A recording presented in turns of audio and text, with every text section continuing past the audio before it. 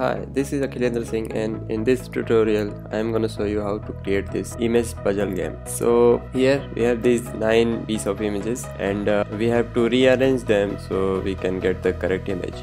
And to rearrange them, you just click on one tile, click on another tile, and click on this swap button to swap them. And then we can just like this, we can swap, and when you get the correct image, we get this alert that says you won, and you can restart the game or you can click OK, which does nothing. If you restart, it goes back to the original state. And there is also undo button, so if you swap something and you want to undo it, you can undo it. And here it counts the number of moves, and undo is also counted as a move. So on this screen we have a collection view here, and then a swap button, and an undo button, and a moves label. So let's see how we can create this. And also in this collection view you can only select 2 images. You can't select more than 2 images. So let's go ahead and get started. So I'm gonna create a new project in Xcode. Let's call it puzzle 3.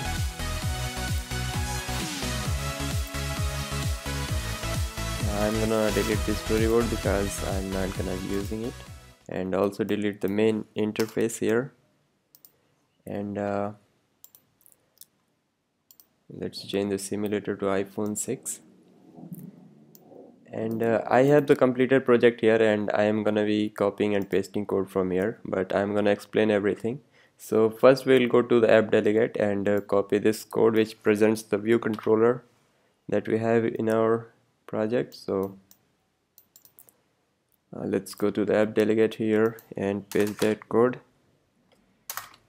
So all this code does is that it takes a UI navigation controller, embeds the view controller in it, and then it just presents it. So now let's go to the view controller, and here we are gonna have the code to create all the views. So we have these views in our app. So this is the collection view, swap button, undo button, and the label for moves. So let's see, let's go to the view controller and copy all the code from there. Okay, so I have the view controller here, and we also need to drag the images we are gonna need. So let's drag all the images here. So let's drag them in. These are just the pieces of images. I cut them in Photoshop. Okay, so let's go back to the view controllers. Our questions image array is now filled with images. So in this view controller, we conform to the AI collection view delegate, data source, and delegate full layout, and then we create some variables here. So this is a constant question image array. So we are gonna hold all the images here, and this is the correct answer, and I am gonna explain to you how I got this correct answer. And then we have a variable for wrong answer. This is gonna hold, this is just an array from 0 to 8, and this is the wrong image array, which is gonna be same as question image array. We are gonna use the wrong image array to move the images around to show in the collection view, but we are not gonna move any images in the question image array. So when the user restarts the game, we can use this question image array to show the original question. And then we have undo moves array. As you know, we have an undo button here, and every action the user performs, we are gonna store those actions in this undo moves array. So we are gonna store here the first index path and the second index path, and when the user clicks on undo moves array, we are gonna take the last element of this undo moves array and perform this action, and then remove that last element from here. Undo moves array is an array of tuples, and then we have number of moves here to show in the moves label. Then we have first index path and second index path here, and then we set the title of the view here, puzzle, and then here assign the question image array to the wrong image array. So initially they are same, but we are gonna mutate this wrong image array, but we are gonna keep this question image array constant. So now here we set up views. So let's go to the setup views. First, let's take a look at what variables we have here. So I have a variable for my collection view. It's declared in a closure. Then I have a variable for button swap, button undo, and for the label moves. So here in my collection view, we have to initialize the collection view with a layout. So I declare a layout here. We declare minimum interim spacing to 0, minimum line spacing to 0, and then we create a collection view here with 0 frame because later we are gonna assign it constraints, and it's gonna allow multiple selections. So that is set to true, and then translates auto resizing mask into constraints equals false, so that we can use these constraints to set the width height. And then for the button swap, we create a button of type system, and we set the title level and return the button. And same for the button undo. And then for the label moves, we create a UI label, we center the text, and then we return the label. So here we have set up the constraints for the views. So we set the delegate data source of the my collection view, and we don't have this image collection view cell here, so that's why it's showing error, but we're gonna have that in a while. So we set the collection view background to white, and we set the collection view constraints here. So left anchor is gonna be left anchor, and it's gonna be offset by 20, so that it's not touching the screen, it's a little bit off from the screen.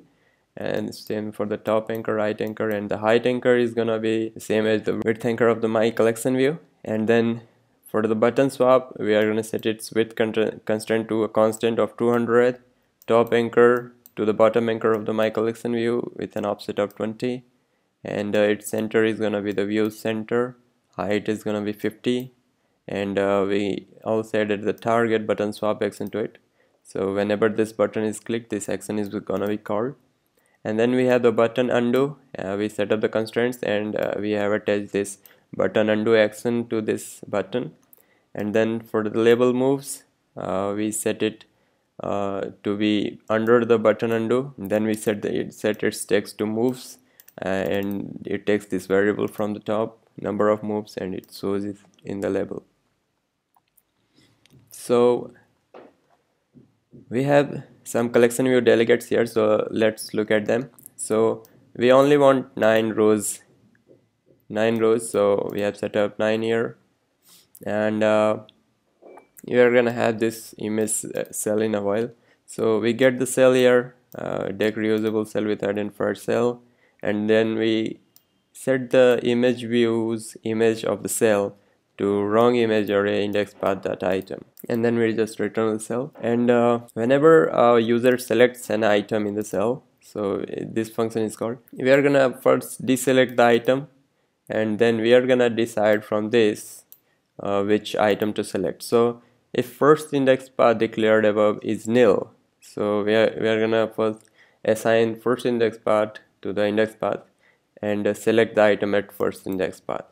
If first index path is not nil, then it's gonna go here and to second index path, and if second index path is nil, then we are gonna assign the index path to the second index path, and we are gonna select the second index path.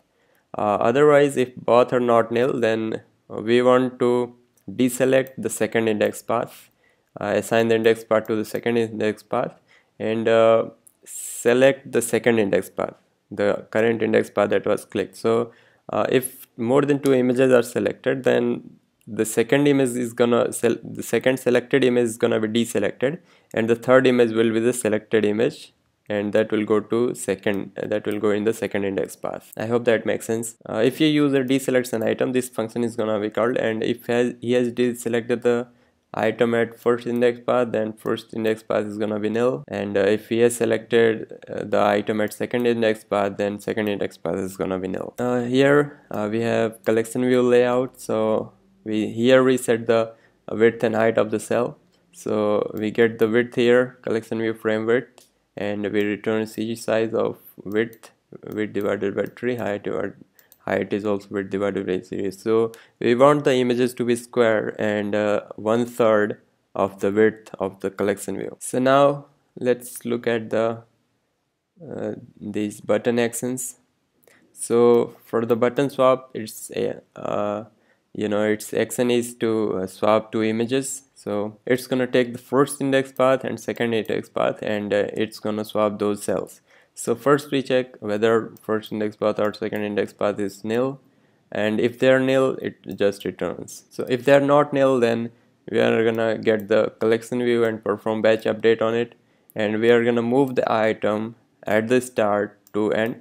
So this one moves the item at start index path to end index path, and this one moves the item at end index path to the start index path. And then we have this closure here, which is called when the my collection is finished performing batch updates. So when the animation is finished, this function is called, and here we can update our data source here. So when we swap the my collection view items, it does not update your data source, it just updates it in the view. So you have to manually handle this swapping of these images and this wrong answer array. So what we are gonna do is we are gonna deselect the items at start and end. Then we set the first index and second index paths to nil, and we get the wrong image array, and we update the data source here, and we swap the start item and end items. And also in the wrong answer array, we wanna swap these numbers so that we know when we have reached the correct answer. So we have this correct answer here, and when the wrong answer equals the correct answer, then that's when the game ends and the user wins. That's why we swap here the wrong images array and the wrong answer here, and we undo for the undo moves array. We append this tuple first and second to the undo moves array so that we can undo the moves. Here we increase the number of moves, and then we set the label moves to this text, and here is the check for the whether the wrong answer equals the correct answer. And if the wrong answer is equal to the correct answer, then that means user has got the correct answer. So we wanna show an alert which says you won, congratulations, and then with an OK, we add the OK action here with the OK button, and we set the restart button here, and we in its action we have set up a restart game. So restart game function is right here, and it will just restart the game. Here we add the OK action to the alert, restart action to the alert, and we present it here. So let's look at the restart game. So we gonna remove everything from undo moves array. We set the wrong answer again to the original array of 0 to 8 integers. We then again want to set the wrong image array to the question image array. We set these two index paths to nil, a number of moves will be 0, and we update the label moves text to number of moves, which is gonna be 0, and we reload the collection view data. So that will restart the game, and here we have button undo action. So if there are no elements in the undo moves array, so its count is gonna be 0, so we are just gonna return. And if there are elements in undo moves array, then we are gonna get the last element of the undo moves array. And since this is a tuple array of tuples, we can get the first element by dot first, we can get the second element by dot second. So we get the start and end index paths here, and then we perform batch updates on the my collection view. We move the items, and when it finishes, we gonna swap the wrong image array, we gonna swap the wrong answer, and then we are gonna remove the last element from undo moves array, and we update the move. So let's look at how I got this correct answer. So when you have got this as the wrong answer, and when you swap the cells, then you also swap the wrong answer. So if you keep swapping the wrong answer, and here I have the print statement, so you can just comment it out and you can print the wrong answer, and when you have reached the correct image, see what that wrong answer is, and that's gonna be your correct answer. So now let's create this. We don't have the cell, so let's create the image view cell. File, new file, UI, it's gonna be UI collection view cell, and I'm gonna call it image view CV cell.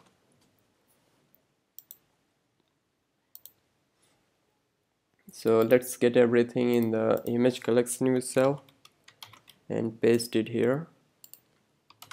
Okay, so I have got the cell here. It's UI collection view cell, and in the initializer we set up our views. So setup views function is right here.